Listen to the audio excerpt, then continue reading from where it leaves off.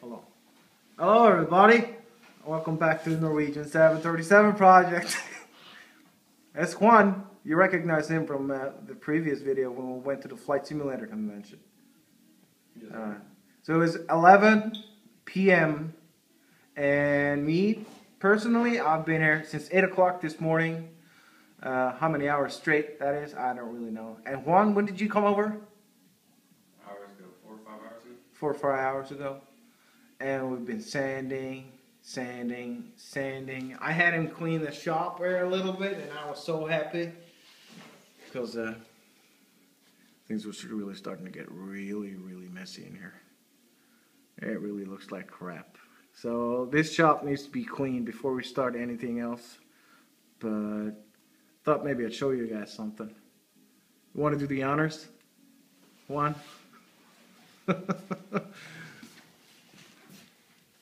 No, I was thinking about shooting you, dude. Nah.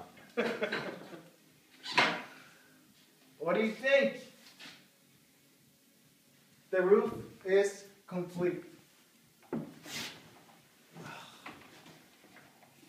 finally got paint on it. Let me tell you, that's something I never want to do again. The amount of work that required from you to sand this, put Bondo on it, spackle, sand, is unbelievable. And still, there are a few spots on the roof that needs to be fixed. But yeah, look at the window. Is that where you're pointing? Yeah. Yeah. I see when the roof was upside down, I had a hard time seeing these ones. In Norway, we call it a holiday whenever we screw up and we forget a few minor details. But I really think we got the windows right. There's the speakers. I can't wait to get this thing hooked up. And of course, the second we threw the roof on, we just had to put the overhead panel in there to see how it looked. So let me borrow the camera there for a little bit, and I'll take you on a side view too. Looking in through the windows. I really got to say that this is something I'm really proud of. It came out excellent. It really came out excellent. There's the front part of the roof right there. And we got in those dummy screws, you see, like the one I did on the sidewalls right there. I got them up on the eyebrows too.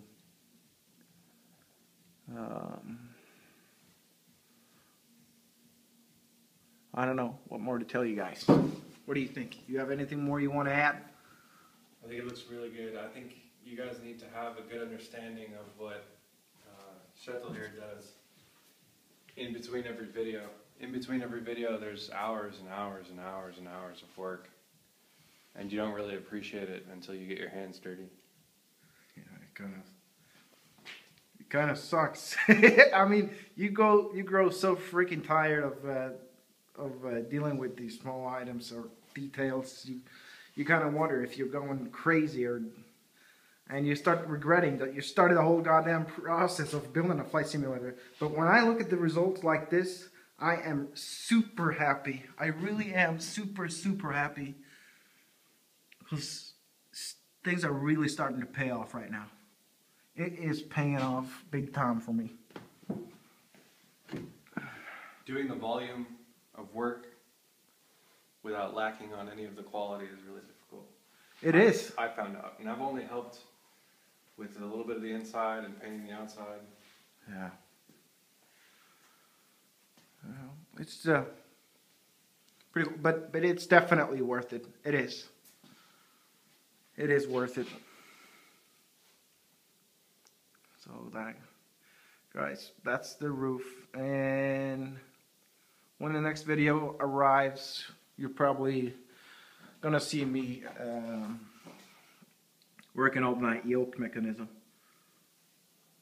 because now it's getting really close to firing her up. We can start building the computers everything that goes inside a flight sim. It's getting really, really close now.